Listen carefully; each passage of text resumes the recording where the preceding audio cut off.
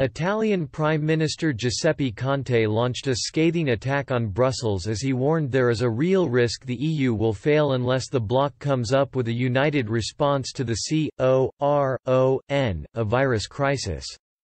Speaking to BBC News, Italy's Prime Minister claimed the coronavirus outbreak is the biggest challenge faced by the bloc since World War II, as he urged EU leaders to step up. He said, "It's a big challenge to the existence of Europe and the history of Europe. We're not just writing pages in the books of economics, we're writing pages in history books. This is a big appointment with history and we cannot miss it. Myself and other European leaders need to rise to the challenge.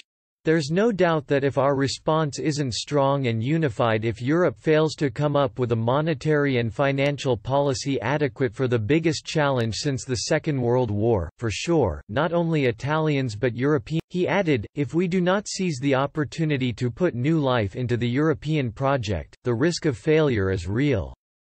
Mr. Conte urged sticking with the rigid lockdown, rejecting calls from businesses to open factories, while France extended its lockdown past April 15, though the increase of hospital deaths appeared to be slowing again.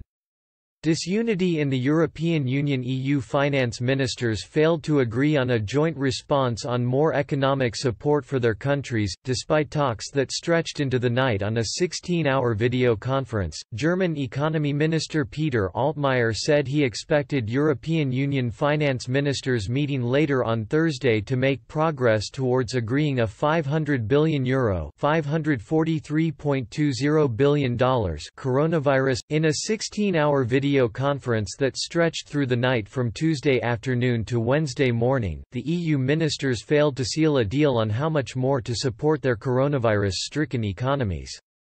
The ministers are due to reconvene at 1500 GMT on Thursday.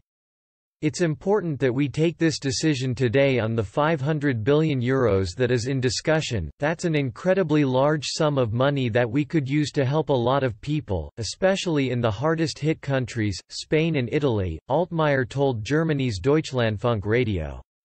"I have confidence that German Finance Minister Olaf Scholz, together with his colleague French Finance Minister Bruno Le Maire, can push this forward today and we are all working on that." Mr. Scholz had said on Wednesday that finance ministers had almost reached agreement but not quite, and he hoped a deal would be struck before Easter.